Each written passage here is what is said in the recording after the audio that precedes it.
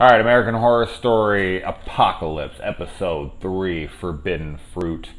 Lot of Adam and Eve stuff going on in this episode for sure, obviously. So first off, we get, this whole thing between Langdon and Mallory all of a sudden shows off that she's extremely powerful. And I think we can jump to these conclusions that she's a witch, because at the end, the witches show up and Madison goes down. She's like, surprise bitch, I bet you thought you saw the last of me, or something like that. And I don't know, that, yeah, maybe, but she could also be an angel. She says somewhere in here, like, I have no dark places. And she doesn't know who she is. She has no memory of this. But Michael Langdon and Dinah seem to know each other. How? I don't know. But she is one of the women that is resurrected here at the end of this episode. And, I mean, he's just so blown away by Mallory's powers. Like, he is shocked. Like, who the hell are you? And she's like, I don't know. She, like, legit has no idea who the hell she is. And she's just as surprised as he is. But, like, when it first happens, he kind of turns around and like, okay, what the hell? And she does it even more powerful, and he is shocked. Like, you can see, this guy does not get surprised very often. So he goes and he does this ritual, and he's like, Hail Satan!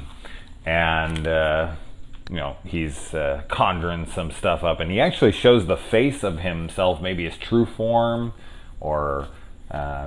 he's turning into the devil. I don't know. He's the son of the devil, so I think we finally get to see his true face there for a second. I really like the flashbacks of what's her name? Freaking Meryl? No, freaking Miriam, right? In their name, Kathy Bates' character. Anyways, so yeah, it's like flashing backs, and she's playing like Rosie from the Jetsons because she's foreshadowing that she's a robot. But whose memories are these? Are they?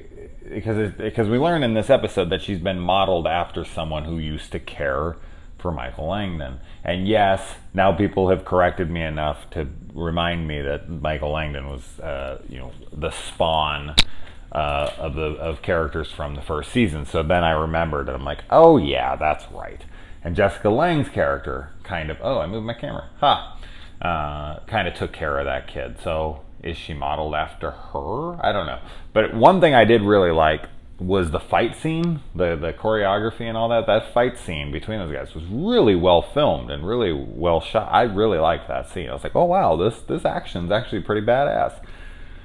Something I really didn't like, almost at all, was, what's his damn name in this? Is it Brock? Brock, yeah. The boyfriend of Coco.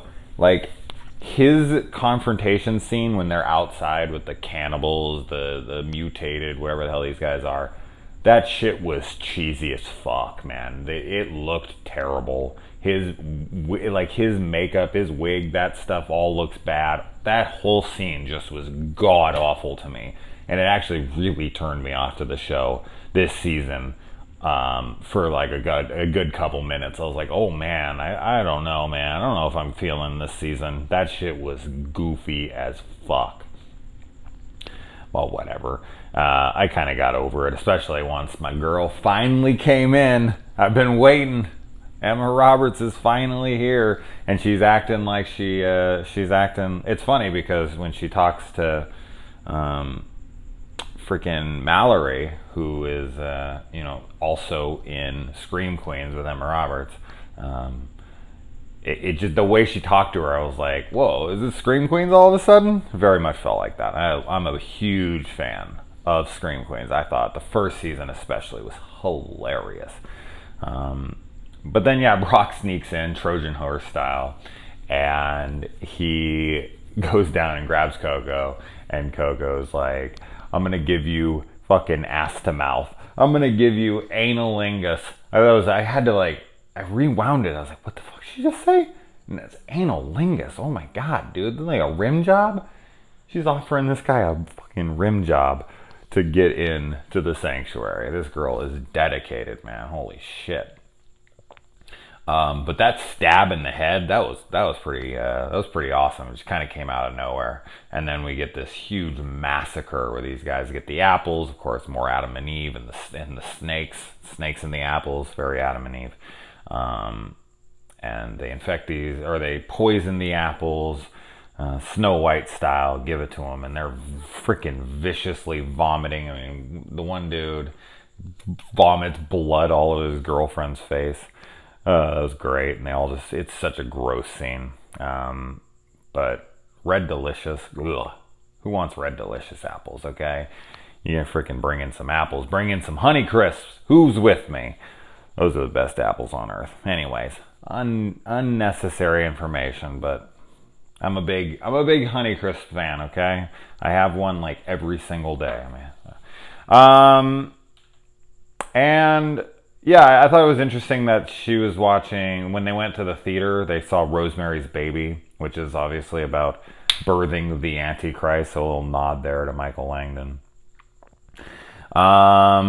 And he says somewhere in here that he's building a new world. He says it to Dinah, and he says something like, you're just the kind of soul I need to build my new world. So is he the guy who went around to all the outposts? Did they actually get overrun? Or is he the one who went in and killed all of them? I would expect that he's the one who's been taking the souls of all of these people. Bobbing for apples, a little callback right there to the first season. I do remember that. Zachary Quinto's character did that in the first season. So I don't know if that's supposed to be a nod. I'm going to guess it probably is.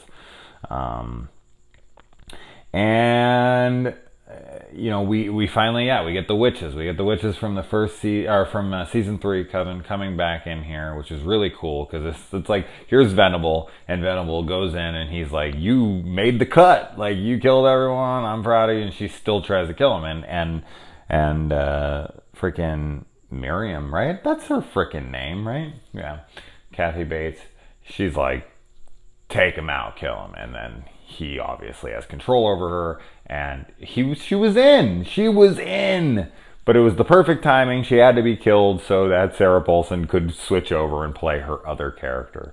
But all these guys are dead, except for the people. But let's not count them out yet, because it is definitely possible that Langdon himself can resurrect some of these guys as his little minion demons. I mean, he already has Kathy Bates, but I could see him resurrecting, a couple of the people that he was already going to push through, like Gallant or something.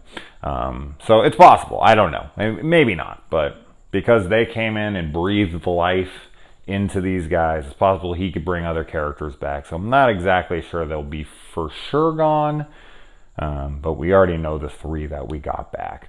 And it also fixed Mallory's vision,